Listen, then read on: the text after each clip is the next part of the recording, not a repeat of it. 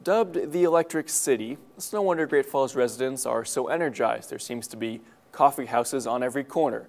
But MTN's Lindsay Hyatt tells us about one coffee bar promising to bring something different to the table. Up-and-coming coffee shop in downtown Great Falls.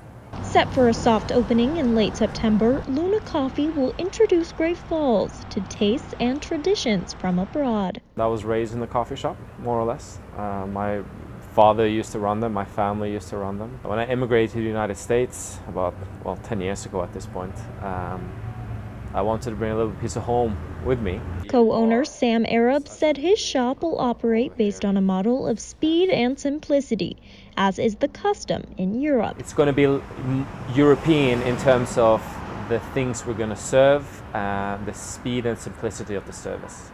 Arab wants to ensure people are able to be served according to their taste and time preferences. Going to be focused on getting you what you want, when you want it, and quickly. Reporting in downtown Great Falls, Lindsay Hyatt, MTN News.